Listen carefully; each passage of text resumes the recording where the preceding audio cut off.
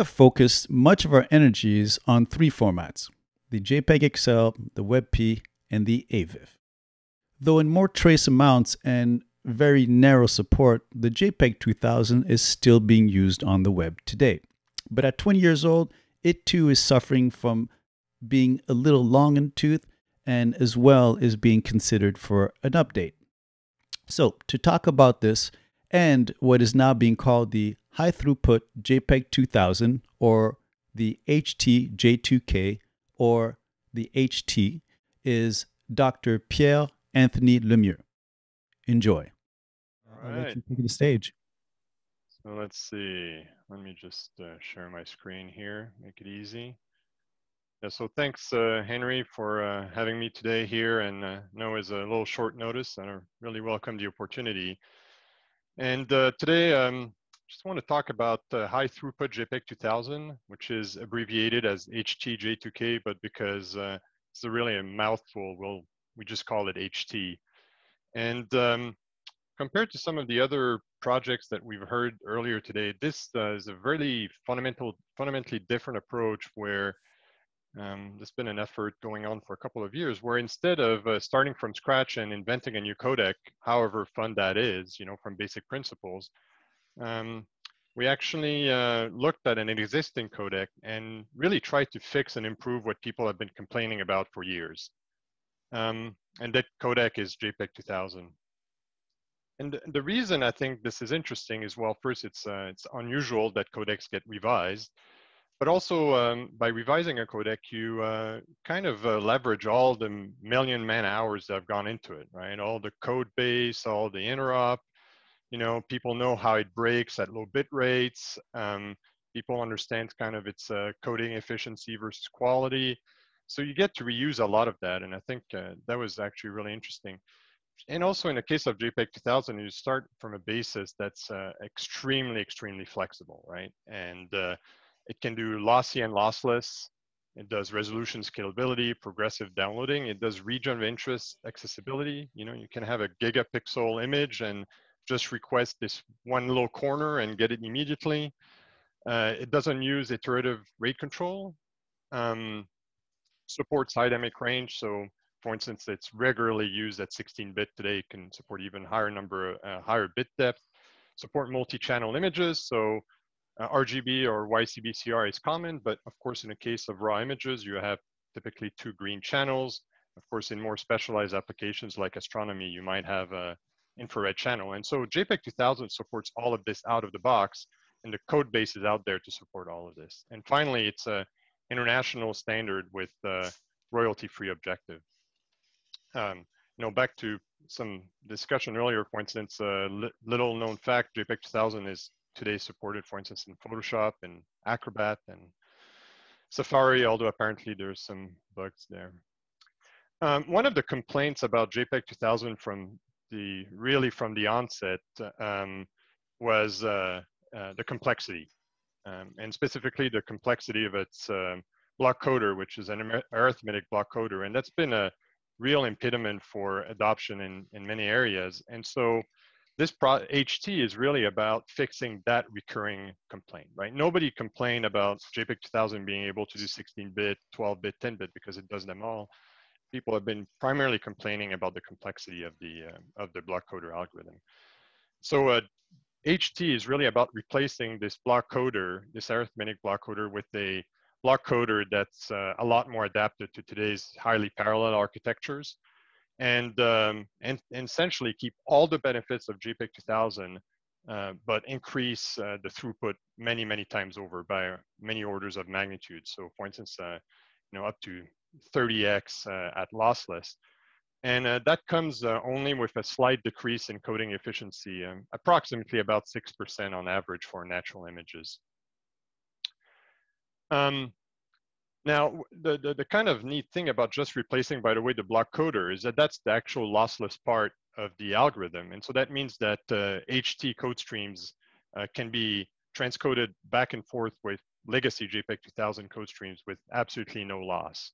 And so that allows, for instance, folks to build their own internal pipelines entirely around HT, but still be able, for instance, to ingest or deliver legacy JPEG 2000 to folks that don't support HT. And again, this is kind of a totally novel concept, right? Because most of the time people start from a blank sheet, from a codec, and it's naturally incompatible with previous codecs.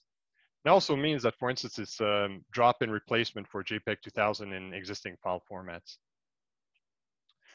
Again, there's Jan kind of conveniently went over all the JPEG stuff, so I'm not going to go over that. There's a lot of literature about JPEG 2000 and HT, which is another advantage. But just to give you a flavor of how fast HT is, just comparing it to plain old JPEG. So plain old JPEG is the blue curve. This is frames per second encoding speed, and this is bits per pixel. And the difference between the two red curves is the double red curve is multiple threads. And that's actually one of the main advantages of HT compared to, for instance, plain old JPEG. It's much more easily to parallelize. And so here, you know, at one thread, HT is already faster in most, if not all, circumstances that plain old JPEG. But once you, of course, increase the number of threads, it's significantly faster. And here again, this is just an indication, you know, you don't, the 6% coding efficiency that you lose still make it much more coding efficient than plain old JPEG. And actually, I really want to echo something that Jan mentioned earlier, and I think that should really be part of the discussion here, is you'll see a lot of discussions comparing codecs at very low bit rate, you know, 0.25 bits per pixel, 0.5 bits per pixel. I mean, images look terrible at those bit rates, right? And while that might be appropriate for video, I think using bad images on the web, I don't think there's a place for that anymore, right? I mean, trying to sell Nike sneakers that look like kind of old JPEG with ringing artifacts or blockiness should really be a no-go today. So hopefully the discussion should really be about high quality images on the web. So around, you know, 3 or 4 bits per pixel, or certainly starting at 2 bits per pixel.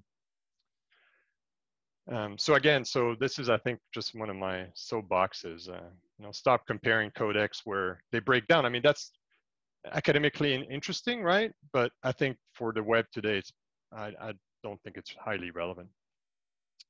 Some resources. So it's a published specification both by ISO and ITU, and back we were discussing this over the break. We're working hard to make those specs available for free. It's really changing the minds of bureaucrats in Geneva. So if you're interested in helping, let me know. File formats, again, because it's essentially using the same structure as JPEG 2000. It's a really drop-in replacement for JPEG 2000 in professional file formats like MXF. There's also a mapping to HEIF. It has its own native file format, JPH. That's very similar to JP2. And there's some conformance code streams available. There's some reference software. There's a commercial implementation. There are multiple open source implementations. I want to talk about this for a few seconds next. So there's some, so this one, OpenJPH, is a C implementation that can be transpiled into JavaScript, and we'll see a demo in a few seconds. There's also a MATLAB implementation for folks that really want to go more into details and maybe want to do their own implementation. But really what I'd like to show now is so this open source library. So this is on GitHub. It's available today. And it has, there we go. So let me see if I can make that full screen. All right, I have to. All right, so this is HT decoding in a browser. Uses JavaScript decoder. So this is the full resolution image. And a couple of them, well, first, the primary demonstration is you can actually download, decode HT in a browser just with Polyfill. But also some of the really neat feature of JPEG 2000 that HT inherits is, for instance, progressive decoding, right? So you can decode the first 826 bytes of the image and get this all the way to the complete image. You can, of course, do the same, not by actual size, but keep the size the same and just do it by resolution. A really cool experiment is I do a lot of work in digital cinema, and there are 4K images, and it's kind of really neat to be able to decode just a sub-resolution of a 4K images pretty much instantaneously. And that's again built in HT. So let's see, going back here.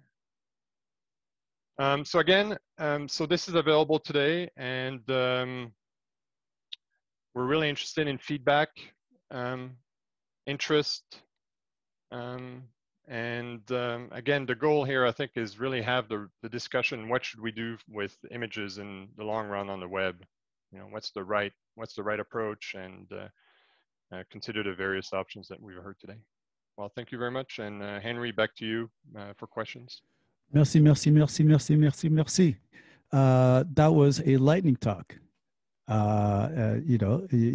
kind of went through the details as quickly as possible. For those who aren't familiar, first of all, I'm sure not many might be familiar with JPEG2000, let alone HT. I'm going to give you the obvious questions right away. And one is going to be, well, actually, there's probably going to be a couple obvious questions, but one's going to be, how do you feel about what is looking like a sort of like a room that's getting smaller and smaller, between AVIF and, we have JPEG XL, we have WebP that's now fully entrenched into the browser, and having to introduce HT in the ecosystem? Yeah, I think that it would have been a very different answer 15 years ago, right? With WebAssembly and the performance of JavaScript, it's now realistic to do polyfills that actually really work. And so I think that really lowers the bar to at first experimenting with new technologies and new codecs. I think, again, the discussion should be really about features, right? And when I look at what's coming down the line, for low resolution RGB 8-bit image, we already have an answer, right? It's JPEG. so I think the discussion should really be about the future, about HDR images, about, for instance, raw images, 4-channel images, should be about huge images, right? I just, the other day, I was on a national oceanographic, the NOAA website, and they have mega images, and it's actually downloaded as JPEG, and it takes 30 seconds to download them, right? That should not happen nowadays, right? There should be a way to deal with very large images, because devices can actually take very large images. So I think I'd like to put the context of a discussion of codec and put a discussion of codec in that broader context. Where do we want to be in the future, and what's the right codec to solve that problem?